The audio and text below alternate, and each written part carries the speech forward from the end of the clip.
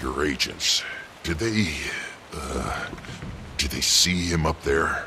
Ryland? No. Your cub's been a bit of a ghost since the, peace negotiation.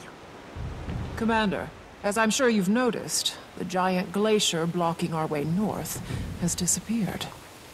How'd it melt so fast? It didn't melt. It retreated, revealing a cave at the far end of the beach.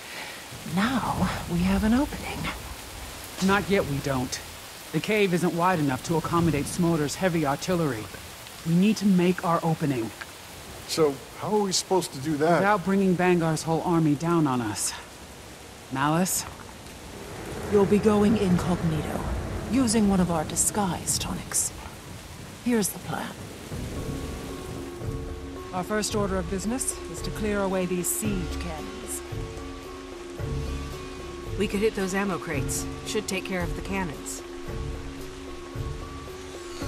Dominion's got some ordnance you can borrow.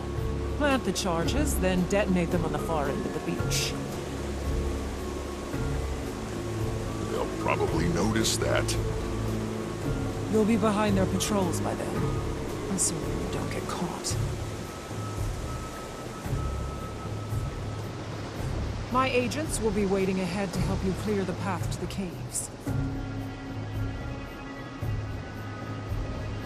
Once you've opened a path, Smolder can get his toys behind enemy lines. We'll all rendezvous at our camp in the cave. I'll get my agents into position. Good luck.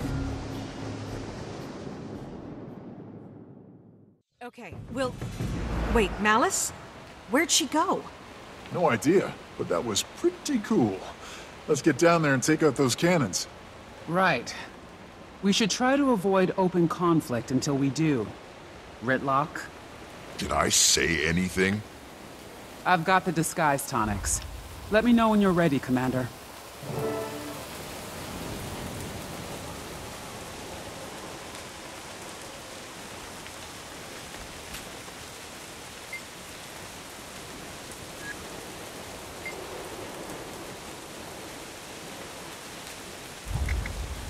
Once we're in disguise, we head down to the beach and plant charges next to those siege cannons. We blow the charges, then work with Malice's agents to clear a path for our troops and for Smolder's siege engines.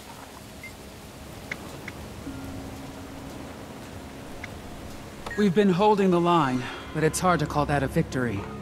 This new Frost Legion changes everything. Vanguard's going to wake the Ice Dragon. He's betrayed the Char. We need to push north and stop him.